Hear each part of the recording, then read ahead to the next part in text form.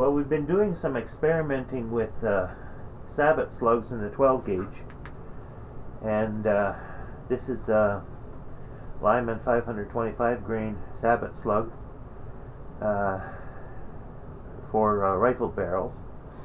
And the experimenting we've been doing is with 690 round balls, and put them through a resizer to make them the same diameter as the Lyman slugs.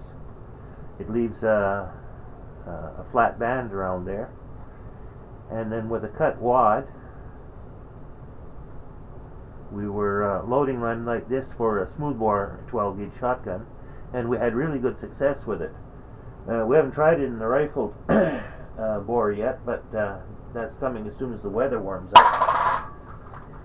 And so all I did to resize the round balls was I made a resizer to put in this old Comet press and push it through.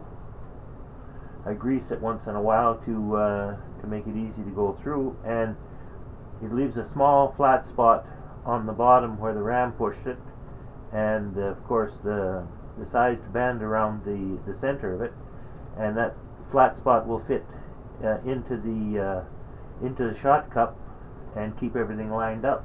Like I say, we had really good success in the smooth bore, so we're going to try it in these ones. And here's a little trick that we use to shorten our shot cups for the round ball. It's just a cut off hull with the primer removed, and put the shot cup in, trim it around with the scissors even, and if it sticks a little bit, well, you can just blow it out through the open primer hole. Anyway, that's what we're up to for now, and we'll probably post more progress at another time. Thanks for watching. Bye for now.